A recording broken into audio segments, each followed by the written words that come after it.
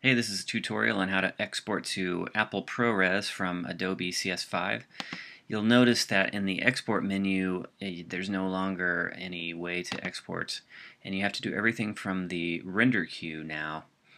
And then when you go into the render queue, I'm going to add this composition to the render queue. There is no option under here for ProRes as well, but however you can get that back, and the way you do it is you go to Edit, Templates, Output Module, and what you need to do is create a new Output Module template, and we do that by clicking the New button, and it's going to bring up this settings. We need to click Format Options. That's the trick. You can leave it at QuickTime. Format Options, and the video codec, you can change that.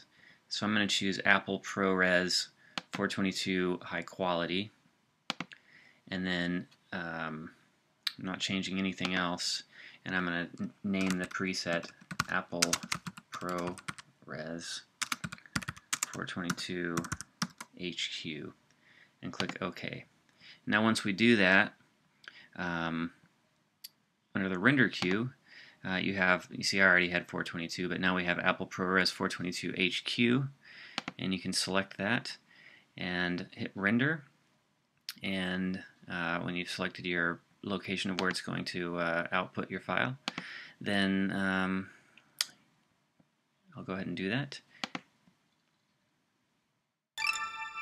and there we go. We now have a ProRes file which we just deleted, or just generated, and we can look at the inspector and see that we've got Apple ProRes HQ. Alright, I hope that helped.